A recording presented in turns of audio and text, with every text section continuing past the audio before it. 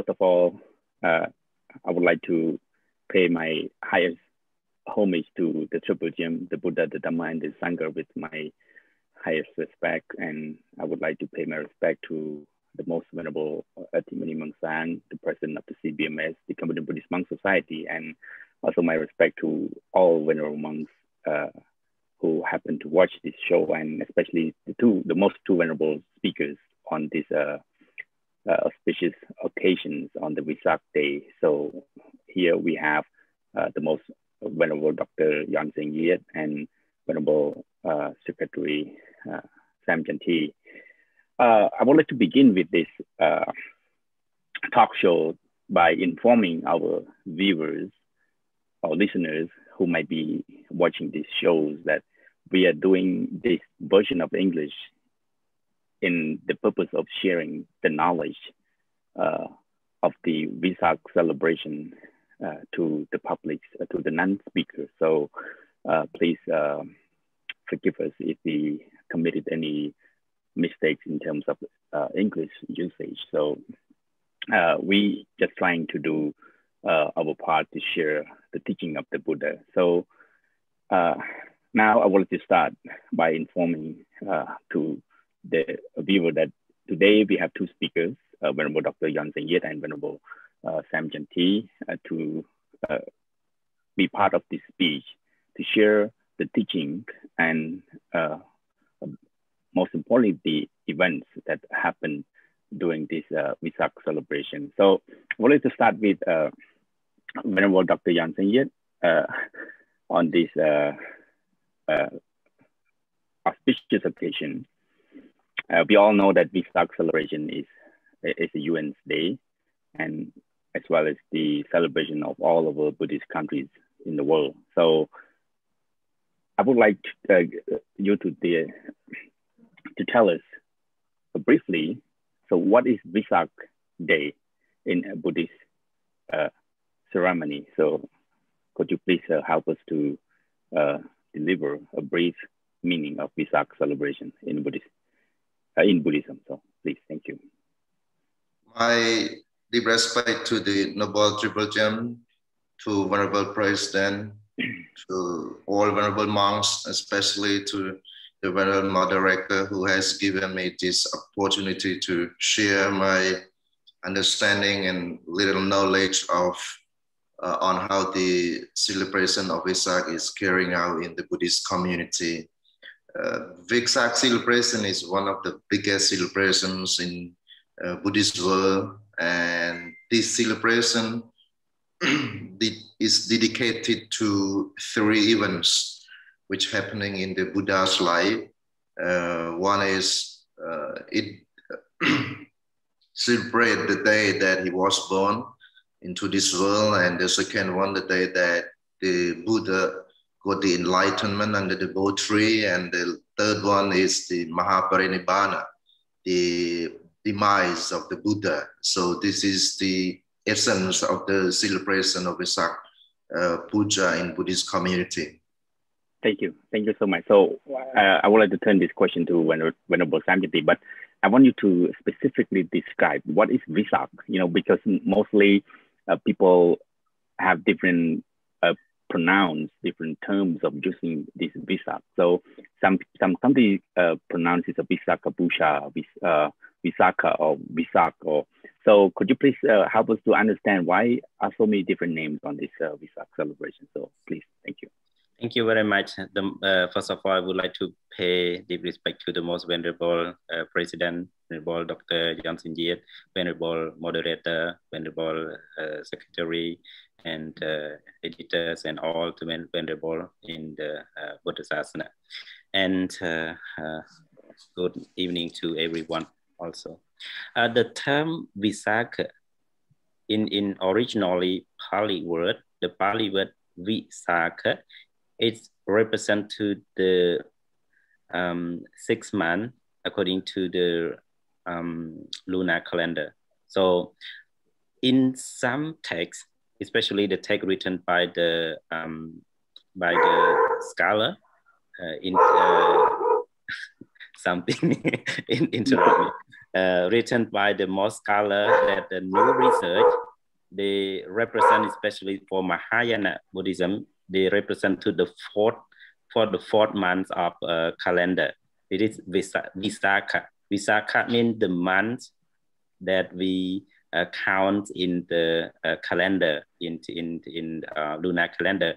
And Visakha Puja, it is the celebration represent the full moons of that month. If we compare to the solar calendar, it affected May actually, but this month turned back to April. So it is a little bit different by year to year. So Visakha Puja, it means the celebration regarding to the full moons of Vesak. And it is different by the country by pronunciation. Like in Cambodia, we call Visakha Bochia because our pronunciation, our term of Pali word utterance is different from other. Thailand, we call Visakha Puja because they don't have alphabet like J. And Lanka, Sri Lanka, they call Vesak, like because they represent like mixed Europeans and Sri Lankan language together. And some other country they call Visakha. It is represent to their pronunciation only. Thank you. Thank you. So significantly, Visakha is the month in the lunar calendar, which is happen on the full moon of the sixth month of basically is the name of the month, and this so because of the events of the Buddha, which is the birth, the enlightenment, and the Mahaparinibbana, or in Sanskrit we pronounce it as Nibbana. So I'm going to ask you, both of you, to describe each of these three events. So because it is quite significant, and it's very important for all Buddhist practitioners or Buddhist followers to understand on these three events. So I would like to turn the question to Venerable Dr. Yon Seng Yet on the birth of the Buddha. So what is so significant about the birth of the Buddha? How can Buddhist followers understand the event of the birth of the Buddha and learn something from this event of the Buddha? So could you please help us to describe a little bit, and then I will be exchanging with Venerable Samyanti so we can share different views, because I know there is a lot of understanding regarding to this event. So could you please, Venerable Dr. Samyanti, share with us your perspective? Thank you. The noble birth of the Sakyamuni Buddha signify the arrival of the expression of the thought. We have to accept that the Buddha was not the first religious founder who came into this world, but he was one of the, I think in those days, in the 6th century BC, Buddha was the first religious founder who recognized the value of the expression of the thought in the Buddhism, which is known as in modern Indian subcontinent.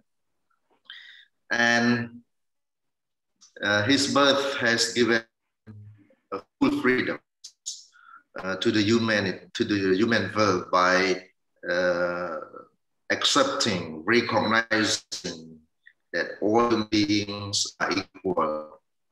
So there is the colors, the race, the families are not the basic qualification that human being has to be different or put into different categories. So the teaching. Hello, can you hear me, sir? Yes. Please keep going. Yeah. Because there is something is going on in Cambodia now. Yes, the electricity is just on and off and on and off. And if something wrong with me and I'm disappear from the screen, please carry on. Yes, thank you. Yes, please. Yeah. And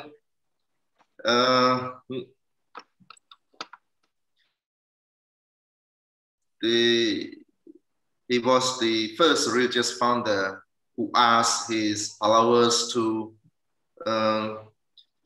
asked his followers to have a dialogue with me in order to accept his teaching.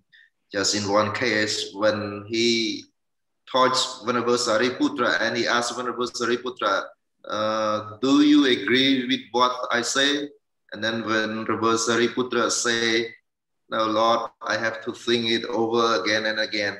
And then the Buddha say, Sariputra is a great disciple because he did not accept what I said instantly without considering. So this is the first sign of the teachings that he carry on in his life. So his birth signified the importance of the value of the freedom expression. And when we start to practice Buddhism deeply, we can see that we have more freedom because the Buddha is not the external beings or a divine or a God or at all. He is human beings. So by the human capacity, he teaches the world with all the qualities, which all the mind capacity had been found in each and every human beings.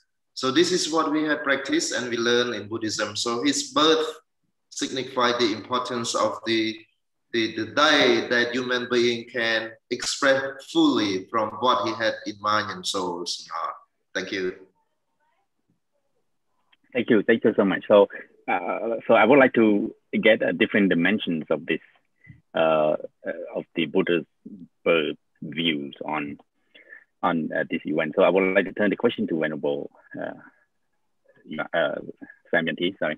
So why is the birth of the Buddha is so significant for Buddhist followers and for in general for human beings? And at the same time, we all know that the Buddha was born as a prince in the royal family, and because many of us as a human being, we are struggling, we are striving for a better life, a better position, a better rank in humanity. But the Buddha was born as a prince, and why did he, basically why did he abandon his palace and his luxurious life to seek for a struggling life to attain the enlightenment? So could you please help us get some different views on this? Thank you.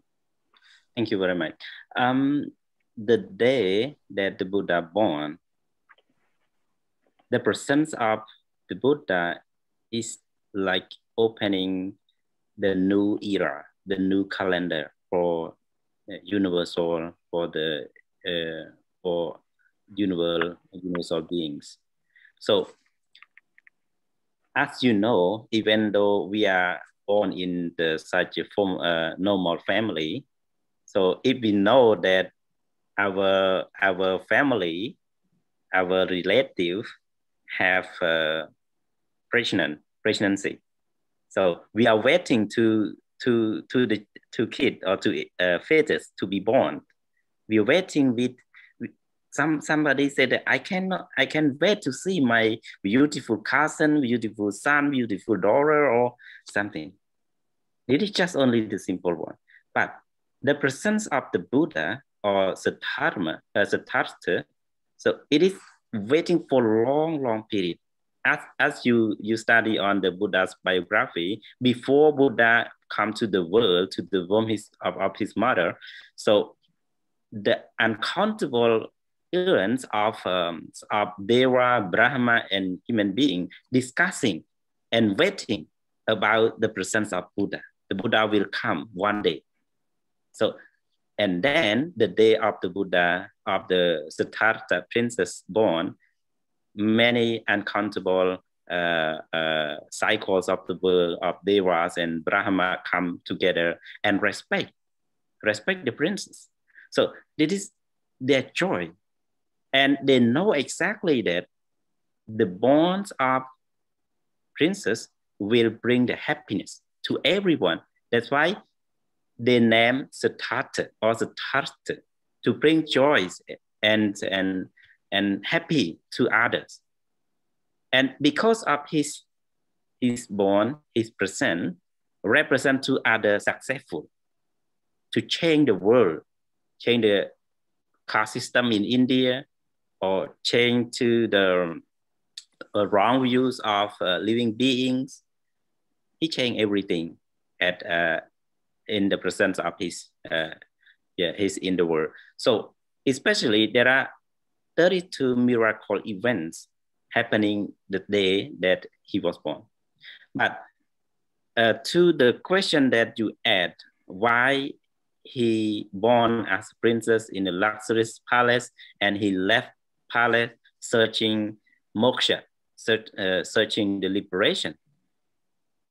In Pariyesana Sutta in Majjhima Nikaya, Buddha himself discussed why I abandoned the palace. Because there are two searching, wrong searching and right searching. If someone think that I am usually faced with old age, with decay, with death, with separation, with suffer. So why I find something that add more suffer to me? This is wrong finding, wrong searching. So the Buddha search in the right way.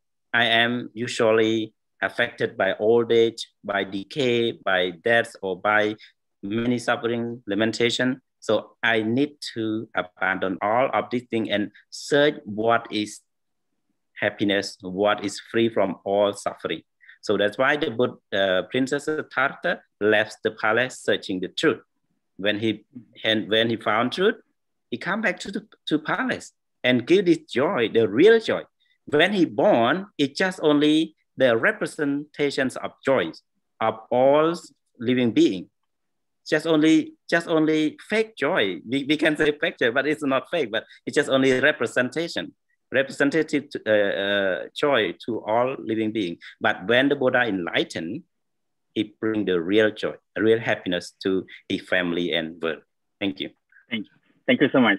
So yeah, the first part we get some sense of the birth of the Buddha. So, but as we all know that we have a lot of descriptions, a lot of things in the sutras that can describe the birth of the Buddha, but we cannot go all into the details. So I will be leaving it there. For those who are interested in searching more knowledge on this, they can go to on the Tipitaka or some other documentaries that related to the Buddhas. And so now let me turn into the enlightenment event. So when Dr. Yansin Yet, I would like to turn this into you to you to ask on, because as the Venerable Samyanti has mentioned, that because it is not the real happiness in the palace, that's why the Buddhas left and searching for the real happiness. So then he get enlightenment. So my question to you is that, Dr. Yansin Yet, is what Dhamma did the Buddha get enlightenment? So could you please briefly share with us? And this question will be also asked to Venerable Samyanti too. So could you please, Dr. Yansin Yet, please? Thank you. The Dharma, or the teaching that he had found on the day that he got enlightenment, was the Four Noble Truths, which is the formula to understand the sufferings and the cessation of the sufferings, the marga, the path, and the liberation of the suffering. So these are the main teachings of the Buddha, because inside this teaching, we don't see anything which is relevant to the external beings, the invisible beings, or whatever it is. It is all lies in the heart, in the mind, in the life of the human beings. So this was the first teaching which had been taught by the religious founder in the 6th century BC to work towards their own liberation by themselves, not with the help of the divinity, but with the help of their own, with the effort of of themselves. So this is the teaching. Basically, we call it the Four Noble Truths: Dukkha, Samudaya, Nirodha, and Marga. Thank you. Thank you so much. So yes, I would like to turn the question to Venerable Samyati. You know, when we're talking about the Four Noble Truths, as Venerable Dr. Yansi has mentioned, the suffering. So suffering has been there before the Buddha was get enlightenment. So why is the Buddha's finding is so significant than any other's finding? Because we all as human beings has experienced suffering before the Buddha got enlightenment. So can you give us a sense of differences of the Buddha's teaching and with the suffering, the notion of suffering that others have in the ideas of the suffering? So could you please share with us? Thank you. Actually, Venerable Doctor has mentioned already about the Dhamma that the Buddha enlightened. I can merge that enlightened Dhamma. It means the Buddha found at the roots of Bodhi tree. It related the Four Noble Truths with the cycles of Parijjasamuppada. It means the cause and effect theory. So the Buddha find cause and effect. So regarding to suffering, Buddha just only reconflict again and again, back and forth through the Parijjasamuppada, Avijja, Sankhara, Sankhara, Paccaya, Vijnana, etc. Through this recollection, he found the truth. Regarding to this suffering, he not find anything, but he just accepted, he just realized it is true. He just notified that it is true. Nobody can change because we suffer a lot because of birth, because of decay, because of old age, because of death or something. We suffer a lot. Why we suffer? Can we change that suffer? We cannot change that suffer, but we accept that offer and we limit. We don't want to affect anymore with this suffer. So for suffering is not to abandon, it's not to cultivate, it's not to observe, but you have to notify, you have to understand. You have to understand that this is suffering. The Buddha said, now I understand the Dhamma that before I have never known, I have never clear. Before that, this is suffering. So this suffering is the truth. Nobody can change this suffering, but we can cut it by practicing, by understanding and by abandoning the cause of that suffering. So to realize the suffering, it means just to notify, to understand it. It is real, not suffer because of suffer thing. The thing, it is already suffer. Why we suffer more? Example, with separation from our beloved one. It is the real of suffering. And why we more suffer about that? We suffer more about that. So we just understand the reality is just only the continuous of causation. If you have birth, you have suffer. If you have, because of birth, you have suffer, and because of existence, you have birth, and because of grasping, you have existence. Because of tanha or craving, you have grasping. Because of feeling, you have tanha or craving, etc. So when we reflect on these cycles of the Parijjasamuppada, we will understand the truth, understand the suffering. It is real and truth. Nobody can change, but we have more practice to abandon the cause of that suffering. Yeah. Thank you so much. So yeah, of course, it is a lot of details in this event, the Buddha enlightenment, but we cannot go through all. I hope that the people who are watching this get a sense of the meaning of enlightenment, which is the solutions that can help us to overcome the sufferings. And the Buddha found it. That's why he's enlightened and share with his followers and the world. So now I would like to go into the third event, which is the Mahaparinibbana. Whenever Dr. Yan saying it, the Buddha's got enlightenment. We consider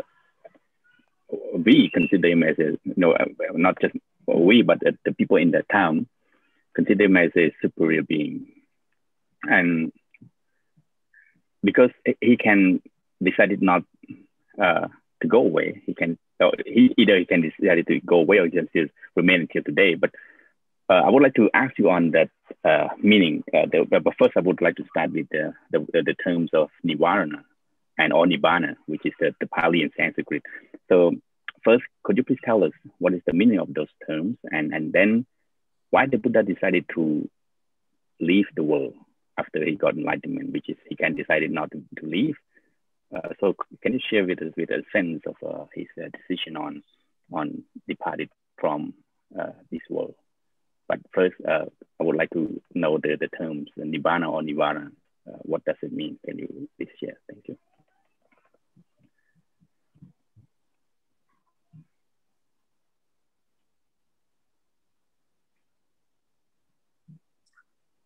Well, sir, I cannot hear you clearly, so I cannot catch up with the question. Please pass this question to Venerable Simon T. Yes, Simon T. Venerable Simon T, please.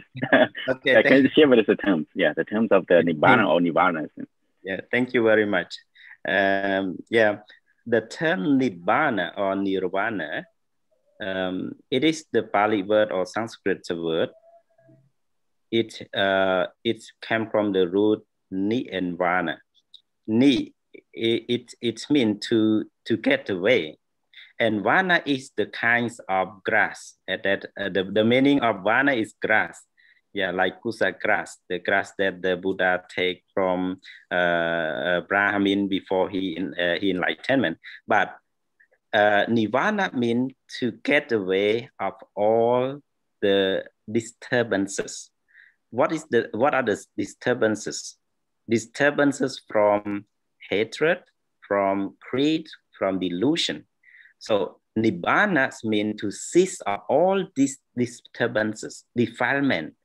Yeah, defilements. So the term Nibbana is the freedom or free from all lobha. It means greed or dosa, hatred, and moha, delusion that disturb us. Because when you have disturbances, you cannot feel happily. The Buddha in Chola Tundila Chataka mentioned that Baba or this kind of disturbances compared to the sweat, sweat, right?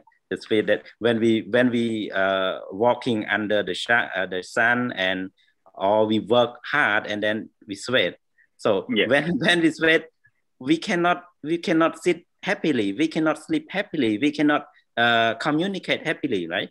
It is like disturbed. So you have to bath, and you have to bath, and then you apply lotion to your body. Then you feel relaxed, you feel happy, and you feel joyful, and love yourself very much. So in Buddhism, Buddha said that Dhammo Rahato Agattamo. So the Dhamma or Nirvana is like a very, very good pond, that clear water, no mud in the pond, and we can go in and bathe. And the disturbances, lobha, dosa, and moha is like a sweat. So we have to remove all the sweat, and we have to apply the lotion. And what are the lotion? Silang vile padang setang. So morality, the practice, is the good lotion for all living beings.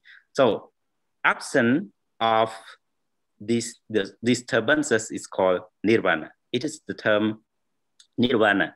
And you asked another question related to the why the Buddha decided to live, why he didn't want to stay with us. Many people misunderstood of this term. The term that Mara come or evil doer come to approach to the Buddha and ask him to attain nirvana, and the Buddha said to Ananda, if somebody who are qualified with Itipada or for foundations of successful want to stay, he can stay as the world age or more than that, something like that. But don't misunderstand that. That means if the Buddha want to stay, he stay maximal 120 years only, not until today, because he said the kappa ayu. Kappa ayu means the age of the lifespan, you know, a lifespan, because at that time, at the Buddha's time, lifespan is 100 years, the lifespan. So it is more than that lifespan, only 20 years or 40 years is maximum. And now the lifespan is just only 74 and a half. In America, the lifespan of American people is 80 and 81. The lifespan of Japanese people is 76. The lifespan of Cambodian is 65, between 65 and 70. And lifespan of other country in other people in Africa country, at some country is only 45. So it is lifespan because according to the scientific research, so they do a research like that. So we call lifespan. So if the Buddha want to stay until the lifespan or more than lifespan, only 100 or more than 100 years. Thank you. Thank you so much. Because, you know, when we talk in our language or in some other language, they also mention about this, that Buddhas could be here as long as he wish, if it is no Mara or Yeah. or anything that that force him to. But so the fact is that we have a wrong understanding on this. So thank you for clearing. And what about Dr. Yang Singye? I would like you to share some view on the last event. So what do you make of Nibbana? Why is it so significant to all of us as the Buddhist followers? Because Buddha can do some kind of superior things, but why he decided to leave the world? So what is your perspective on this? Can you share with us? Thank you. The Buddha was very old. One day he told Venerable Ananda, he said, my body is like a very old cow's ox.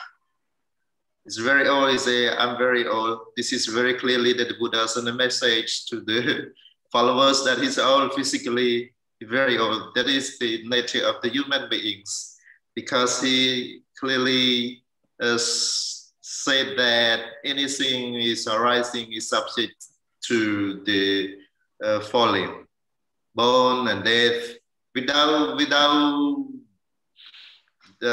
birth, there is no death. So this is the reality. And what I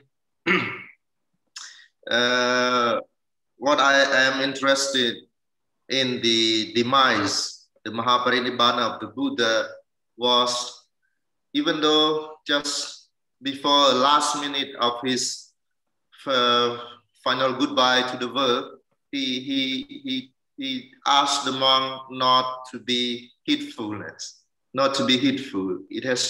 One has to work very hard for the liberation. Not only liberation, I think, for all walks of life.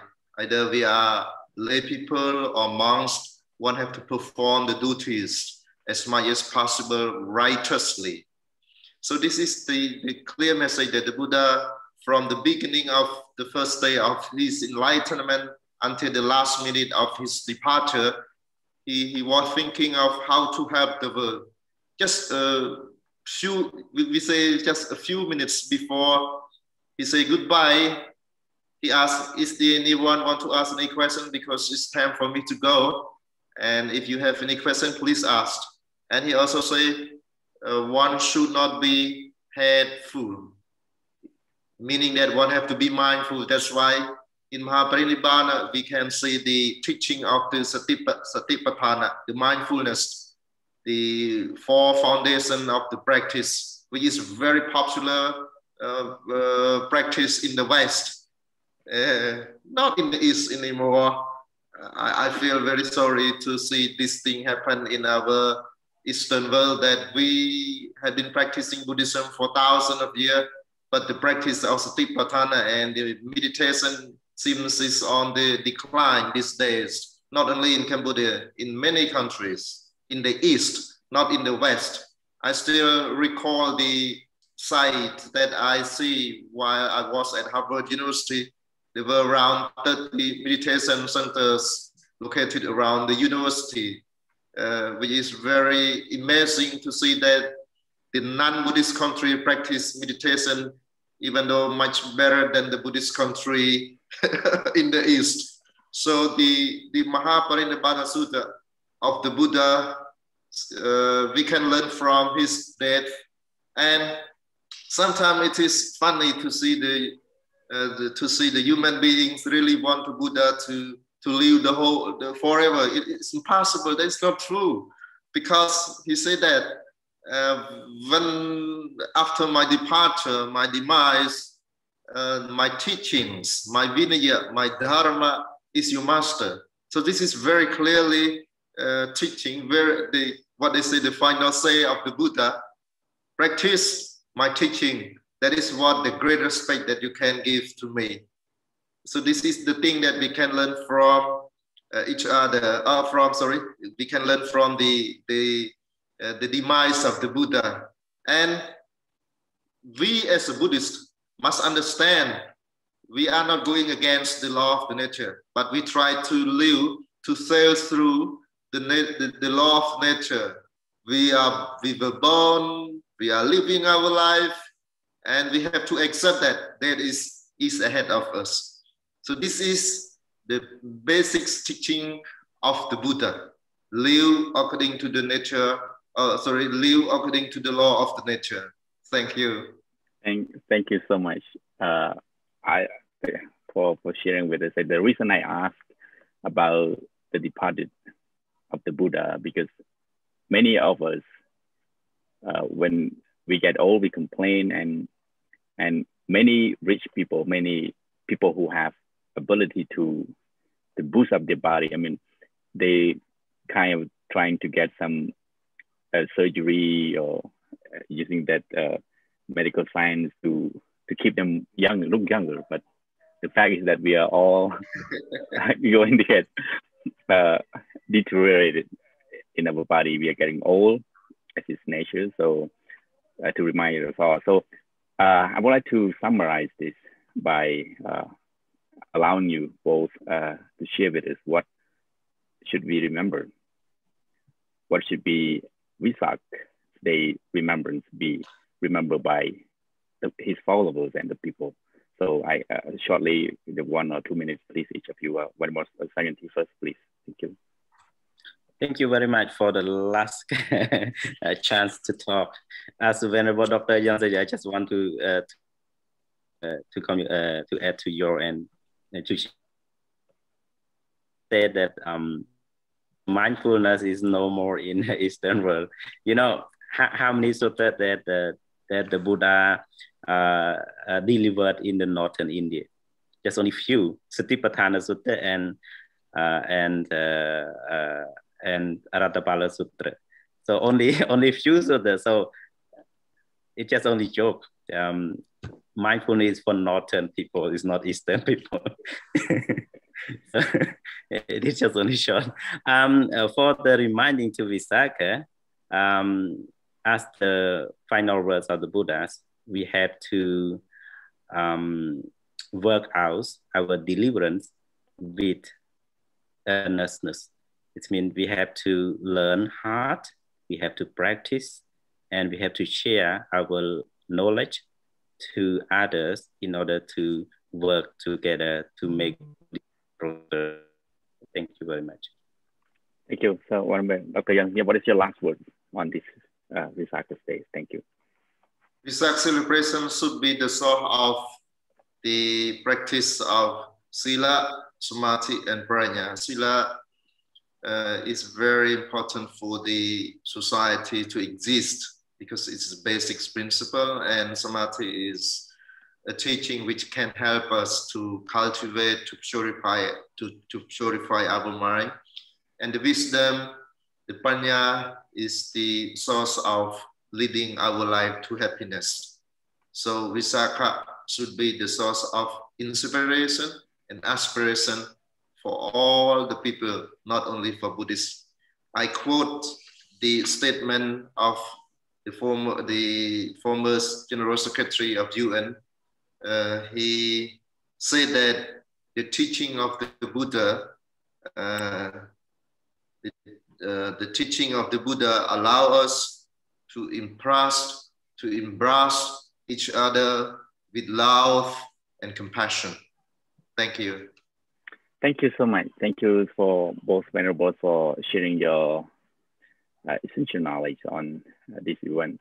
And I hope that this program, this talk show for English, would be benefited for all of the people who might not be understand our language, but of course, this short period of time is not enough to describe the whole event because we have a lot of teachings within this event. So I hope that all understand, and please forgive me for any mistakes for both of three of us, because we are not perfect, we are imperfect, and we are trying to make we are trying to do it better. So please forgive us. And at this, I would like to yield back and thank you for watching. And may all sentient beings be free from suffering. And once again, thank you for both Venerables, and thank you for the Venerable President for still being with us here.